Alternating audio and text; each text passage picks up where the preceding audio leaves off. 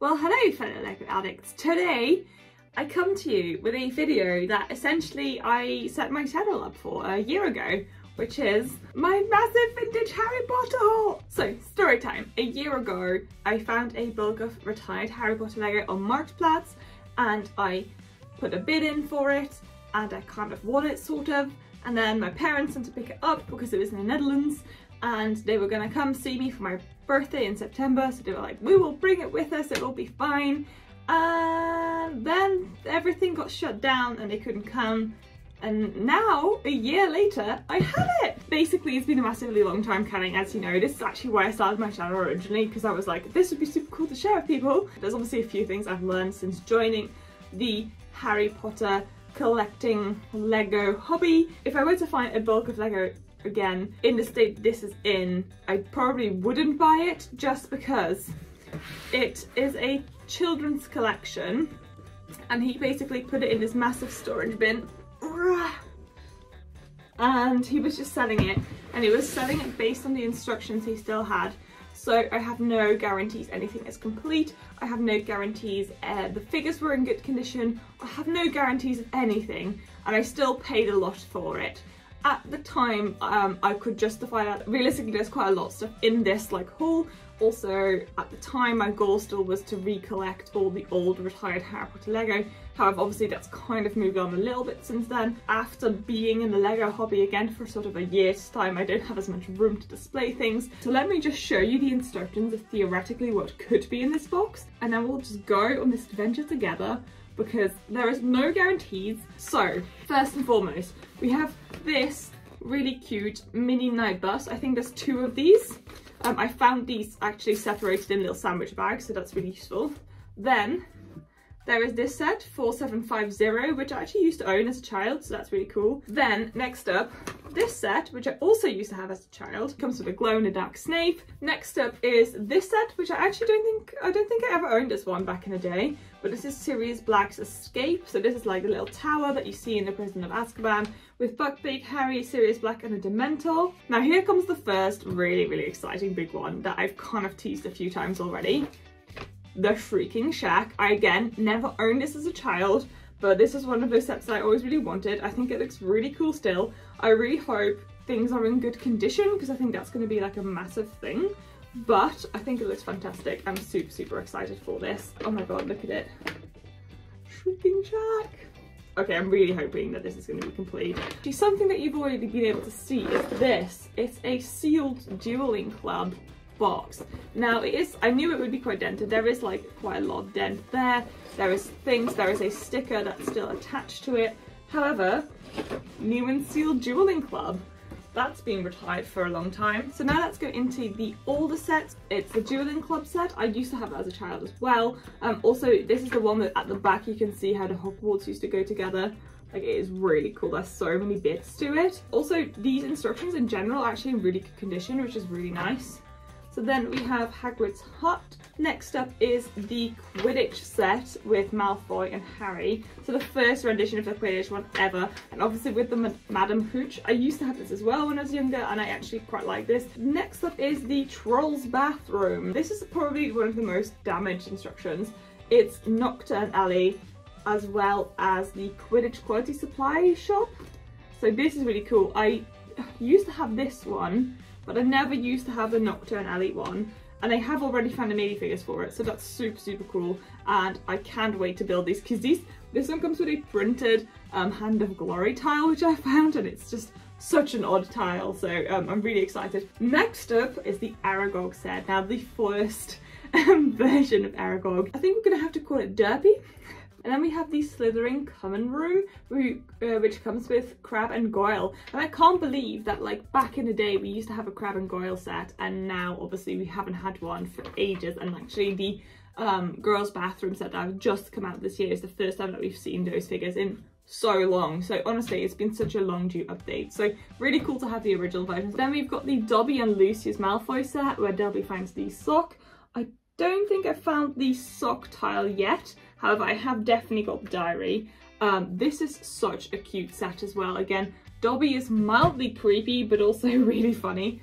So I'm quite excited to put that together. And then we have Chamber of Secrets. This comes with a really beautiful version of Gilderoy Lockhart in his like cool robes. I honestly think I found his minifigure and the printing on him is really, really good.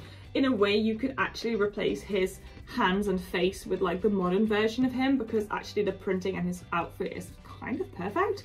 So that's super, super exciting. Then we have sorry, there's quite a lot.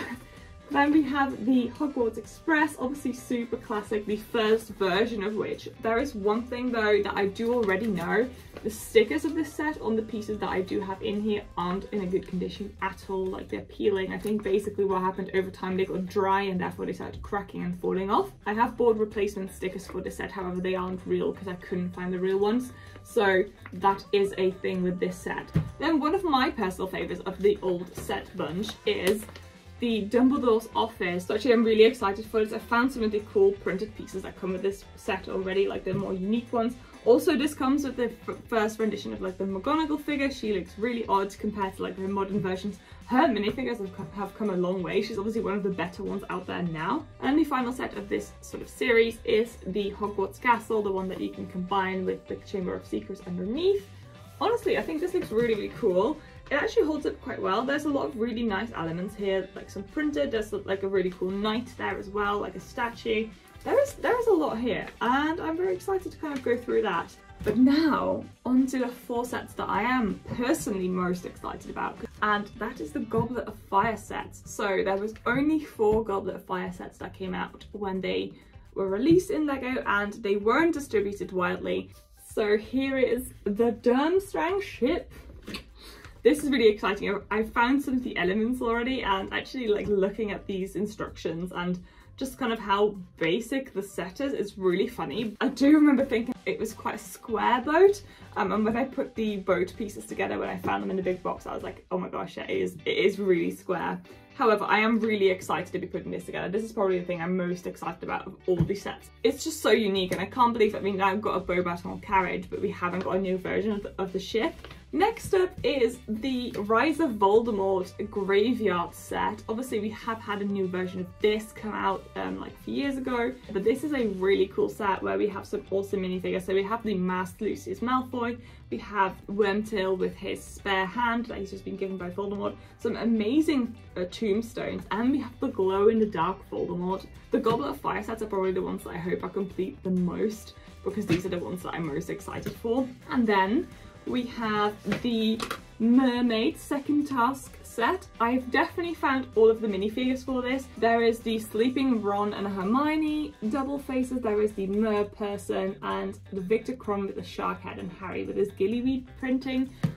Honestly, again, such an underrated set. I cannot believe we didn't have an updated version of this. So very exciting.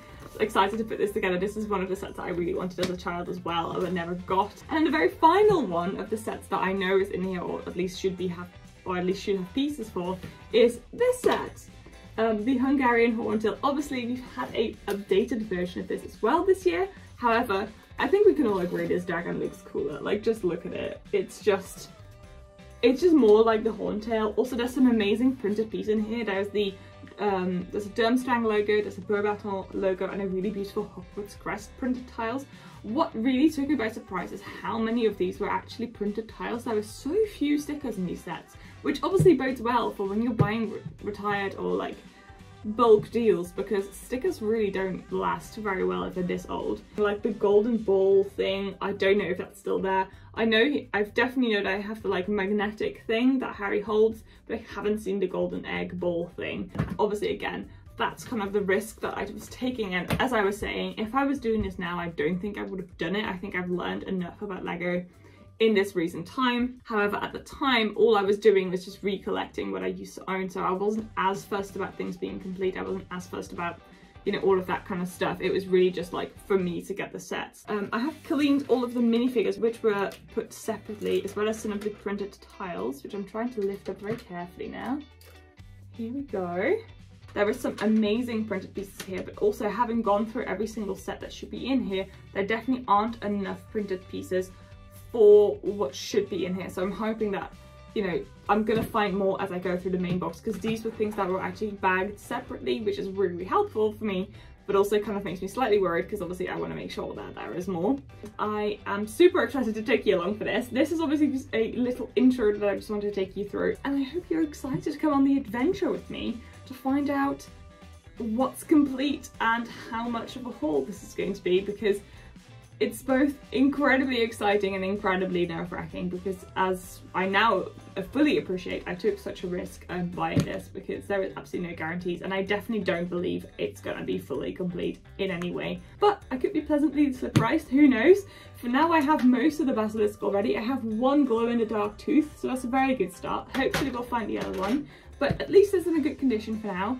So the next step from here is I'm going to have to fill this tub with water and soap, because I tried thinking about what best to do, and in an ideal world I think I would have really liked to have separated everything by colour first, but it is just so very dirty. So I'm going to put all of this in the bath just like I did with Hogwarts, which I know is a bit crazy, but it's just the easiest way to kind of go through everything in this box and have a clean box ready for things to go back into as well.